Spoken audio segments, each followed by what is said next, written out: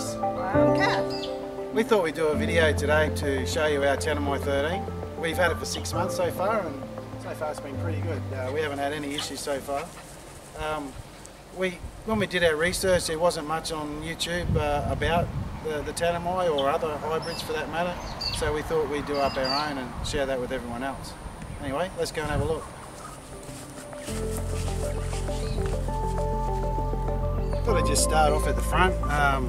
We have done a few modifications to this, but we've put a DO35 hitch. It comes out standard with a different hitch, but we put a DO35 because most of our family are using it.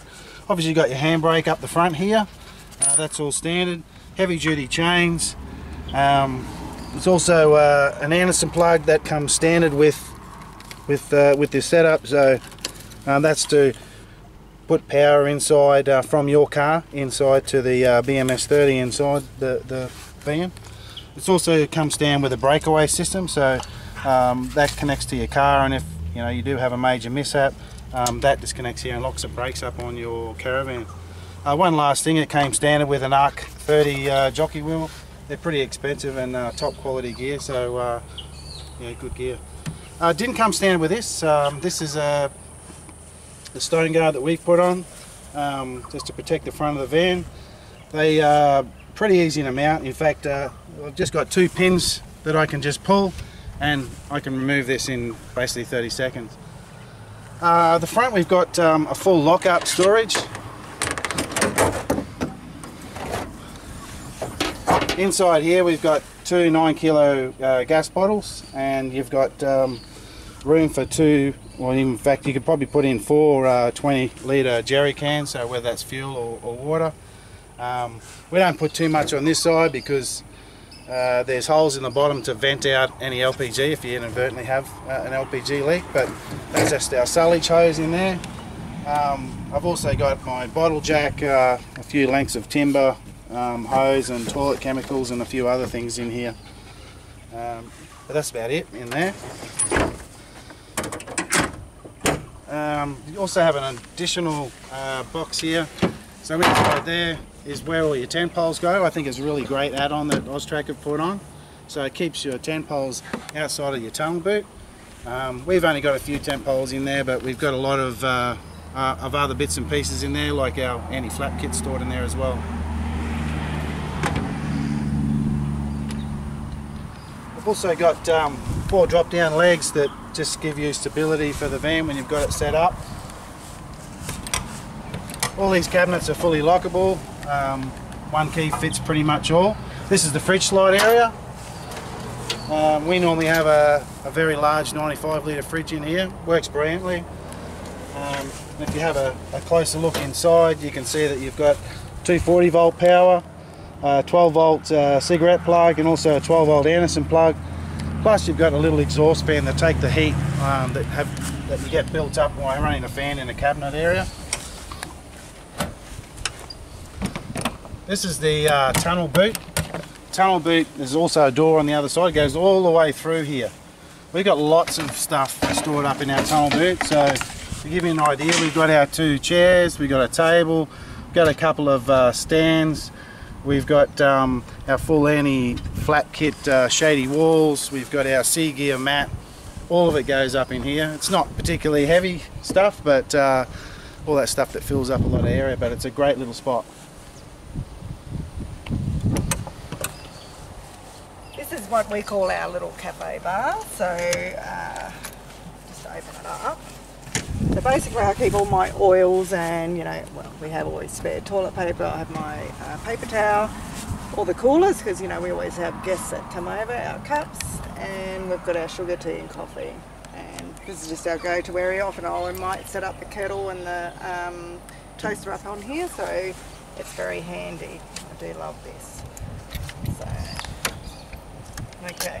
This here is a 240 plug, so this is what we actually attach with things like our toaster and kettle and things like that. This here is like where I put all my dry goods, my canned goods, into this little pantry area. So things like my garbage bags, all the cleaners and things like that, little fry pans, all the little canned goods go in here. So I basically keep all my other goods inside the van, but this is what I store here. So things like your baked beans and all that sort of stuff I store in this one. It's just a quick and easy to go to with the kitchen and everything. This is our slide out kitchen. It's fully stainless steel. It's a pretty good setup and pretty quick as well. So it just comes out like this. We just use this shelf to fold down here and put our baby Weber Q on, but you've also got these flip arounds here that you can put it as a windbreak against your stovetop if you want. 4-burner gas stove. You got hot and cold running water here to the sink. That's set up all the time. The gas for the stove goes down here via these quick connects on the gas. And the second one there is for when we have our Weber, when we're cooking pizzas or roasts or steaks and things like that. Right, so here's my drawers over here. This one here we can't put much in, that's just the hosing for the sink itself, but we do have a long hose that comes out of there. These are my cutlery drawers, just there. And plenty of room as you can see, so that's all great.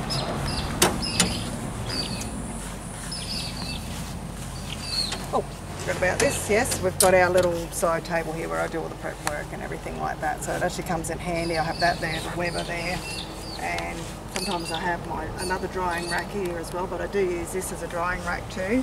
We keep these covers on the stove top too while travelling, but we do store these back into our little storage cabinet up there, so just keeps us all safe. That stops it from moving around, especially when we're going to go off grid. So yeah, the legs come down as well, but we won't pull them out today. Okay, down the back here, this is the refill point for our rear water tank. So we've got 2 water tanks, 120 at the front and a 120 litre at the rear, and there's also an 8 litre grey water tank underneath. So water goes in here, and also if you're hooking up to mains water, it just goes on this quick connect right here. So that's the water. This is just a gas vent here for the hot water system. It's a Truma hot water system. So actually one of the guys off our Facebook site makes these up and does a fabulous job. So we've just fitted a nice cover that he's made up for us. So that doesn't come quite standard. That's the aerial here for the radio. Not that I've ever used it as radio yet, just played my own tunes on it. 240 volts in. I've just put a little hook up there so you don't have extra strain on the plug all the time. We also have an external shower. So if you have a look here, there's got your hot and cold water. This is great if you're just washing the dogs, or if you want to wash your feet off at the beach. It just comes out. It's great. With the shower too, if you're off grid, you can either have a shower inside, which we'll show you later, but see that bit of sail track up there, you can actually set up an external shower. Over here we've got the toilet, so it's a Thetford toilet. You just got your standard cassette, so that's what it looks like. Take it out on the wheels, wheel it away, empty it when you need to, but 20 litres, good system. Remember I talked about the tunnel boot before? This is the other end of the tunnel boot. So you can actually see there now I've got a fold up table there. I've got, looks like a few shady walls for when we set up our annex. And that's my Sea Gear floor mat. And plus we have a couple of these little chairs as well that we, little stools that we use as well that we take with us as well as the big chairs. Each one of these cabinets, by the way, when you open up, there's a little light detector here, so it actually lights up at night time, which is great.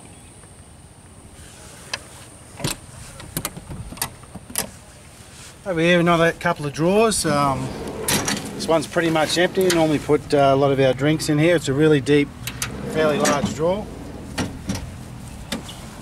This one here has mainly got my tools in it, so I guess I got all sorts of things, you know, some sockets, spanners. I got some cables here that you can lock up, you know, your fridges and secure any of your valuables on the outside.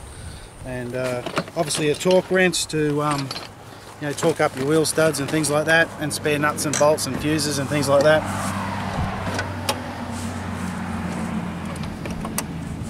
There's also external lights, so there's one on this side, there's one at the rear, and there's actually two on the other side. They're all controlled from inside the van, but they're like little spotlights, floodlights. They're really good. So this is the 13-foot hybrid, and being the hybrid, this is the fold-out bit that a lot of these different hybrids have. Actually, you've got a couple of locking pins in here.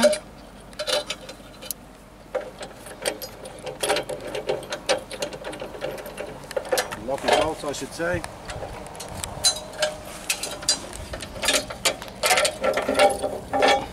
I've actually put some cable on the end of these and a little clip, so one, you don't drop them and they get lost, and also when it's actually set up and locked in place, they don't come undone.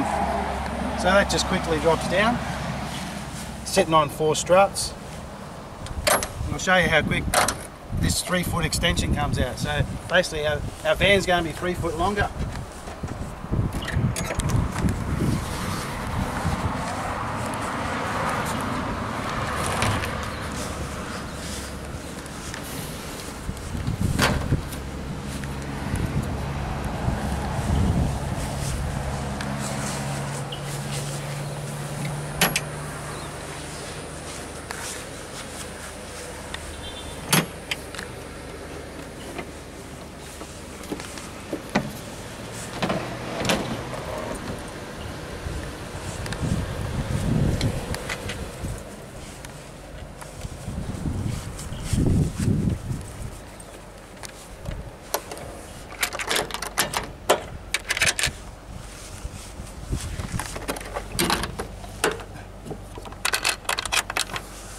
This clothesline doesn't normally come with the van either. That's one of our little add-ons.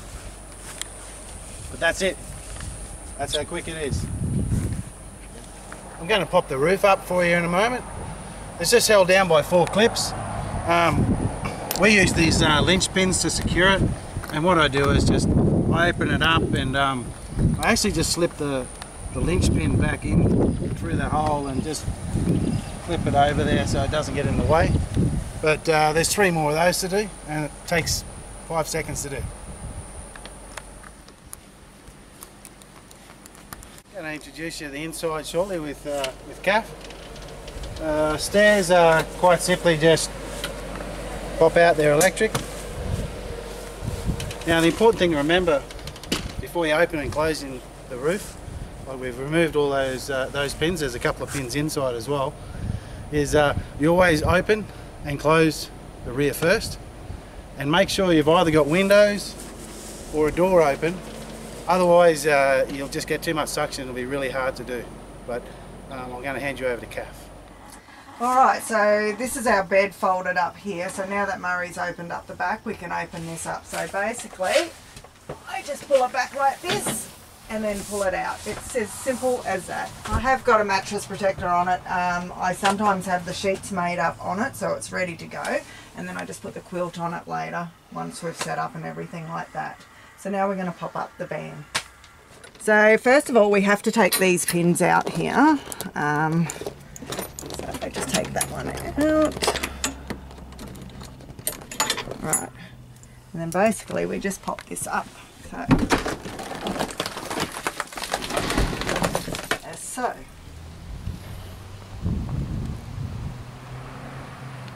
okay, so now we just have to lift up the front bit, so that just goes up as easy as that.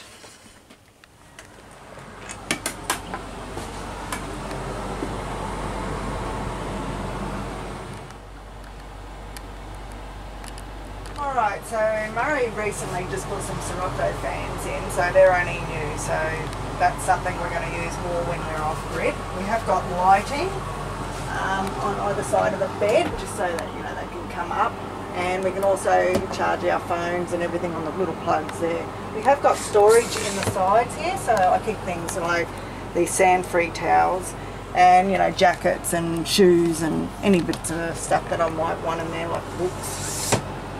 Murray's got it on his side as well. I have got a little magazine rack sort of here, or you can put anything in there really, just a little storage. Of course we've got the TV here as well, which we do use if we're in a caravan park at night. Won't be using it off grid, but we've got more storage and everything here as well. This is a cupboard, so basically this is where we keep things. I actually use these storage cubes, which I think are great for clothing, so it's got a whole variety of different little bag sizes, and I use this, you know, for any sort of travelling. So basically all my shirts and everything go in there, the shorts, and I actually stack it in here. I don't actually use this up here because I don't see any point of hanging clothes when we're going to be off grid most of the time anyway. But I do store the towels and things like that in here, and my clothing, it just sort of stacks up in there. So that's that one. This one here, I've actually allowed Murray a couple drawers. So there you go, that's for him. And tell a lie, I do put some of my products in there as well, but that is, I've got to show you this. Perfect little bag to store things like the hairdryer and the brushes for us ladies.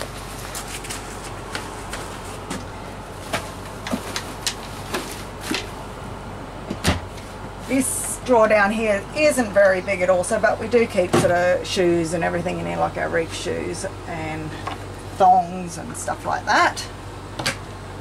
Okay, so this cupboard here, I actually keep all my pots, my wheeler pots, and I've got, you know, picnic mat and all that sort of thing, but my fry pans and everything are actually down in there because there isn't a lot of room in this little cupboard, but that's what I keep in that one. This one here, I actually just keep things like, well, the dog water bowl and some items there for the barbecue out there as well. That's only a small little drawer. Okay, so we'll go over here and I'll show you the other drawers. This is where I actually keep all my dry goods and my, you know, my other packet materials like my dips and chips and all that sort of stuff. So all this sort of stuff goes in here. I used to store everything in here, including our eggs, bread, all that sort of stuff. I bought these great little pouches from Kmart. They're actually a food pouch, but you can actually store things like, you know, like your chips and leftover things that you might want to keep, mixed nuts and all that sort of stuff. So it comes in handy, especially when you need to, when you've opened the packet. The bottom drawer here, I just store things like my toaster and all my Glad wrap and foils and baking things and just tea towels and stuff like that. So that's just for that one there. Okay, up here, this one's great for storage for all the glassware, but I actually use those polycarbonate glasses so that they don't damage. Just some little bowls and that, dog food bowls, you know, all that little thing that we need little storage for. Up here I just keep things like our plates and nice keep a bowl. I put this non-slip material on here as well just to stop things from moving around. But yeah, that's a kettle for when we are off grid. So I keep all that in there. And this cupboard here, basically we just keep things like our cards and, you know, extra lighting and, you know, stereo and our fire extinguisher and mat and all that sort of stuff in here. The keys are kept here for the van, just a power point there as well. Over here I just keep things like when we are at a caravan park, just to, you know, keep our kettle in there, and just some more dippy plates. And this one here is basically just for cleaning and my washer bag and things for, you know, just laundry and cords and all that sort of thing there. Just going to go into the bathroom. So we put this little design on the van, so just to pretty it up, because I have got a tropical theme for our van. I'll just put the lighting on. So in here, so basically we did put our own little curtain on here. It's just, you know, a nice little rainforest feature. Then in here, this is just where we keep our toiletry bags. So I keep a medical kit in here plus my toiletry bag. Murray keeps his in there when he puts his in there.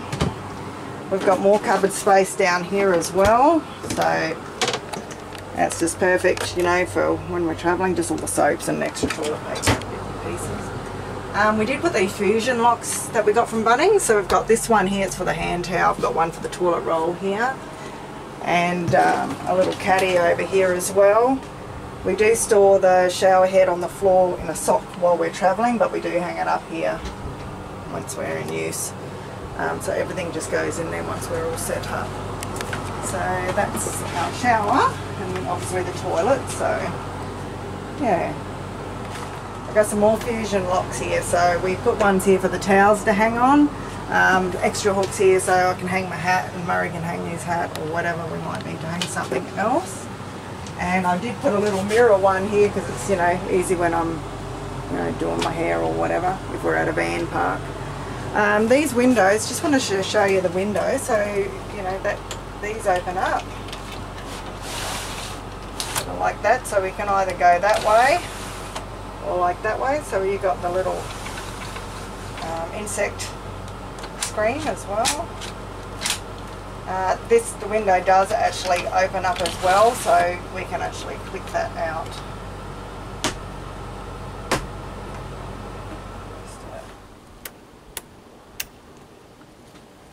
Alright, so basically it's window open, so yeah, easy enough to close. So yeah.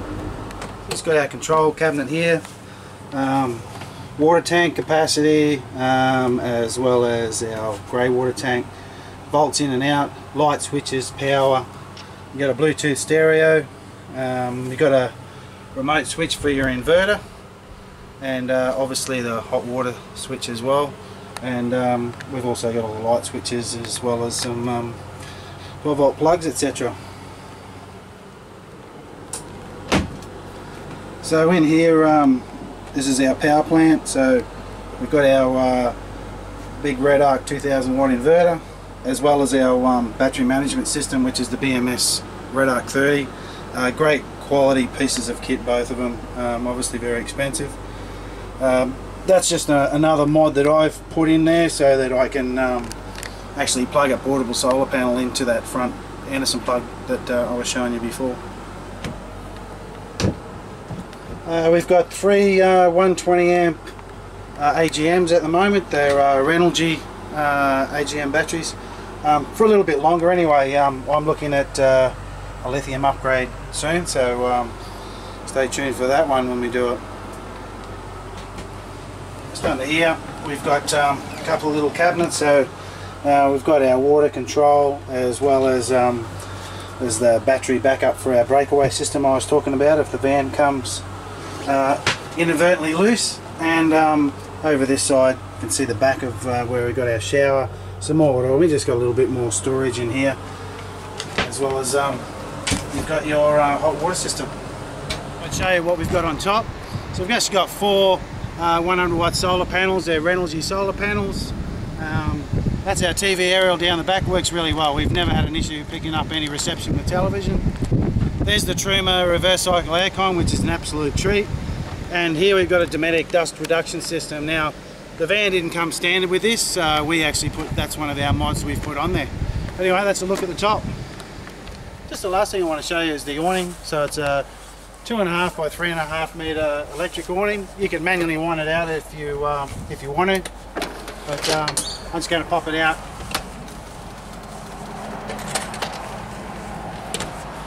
Just stay with the awning the whole time you're doing anything with it, but just in case the wind comes up. When it gets to a point, just support the weight of it as it comes out. And just here I've got my legs. We have our legs set up so that they go down to the ground. I'm just going to put them out ready now.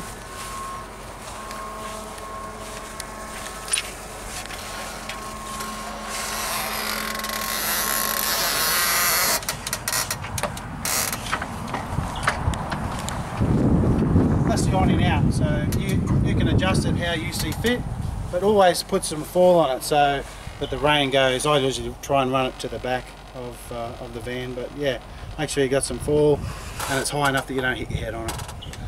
And it's electric, like I said, and it'll wind back in it by itself very shortly. Anyway, that's pretty much it for the walk around of the 13. And we're really happy with our 13, aren't we, Kath? Yeah, no, it's been really great. I absolutely adore it. And it was a step up from our camper trailer, so yeah, we really enjoy it. Yeah, we had the camper trailer for 8 years, so we're fairly new to, not new to going off grid and camping and things like that. So, yeah, this is definitely a step up for us, and we're really happy. But look, do us a favour. If you like the video, please just hit the like button, and maybe we'll do another one down the track. Cheers. See ya.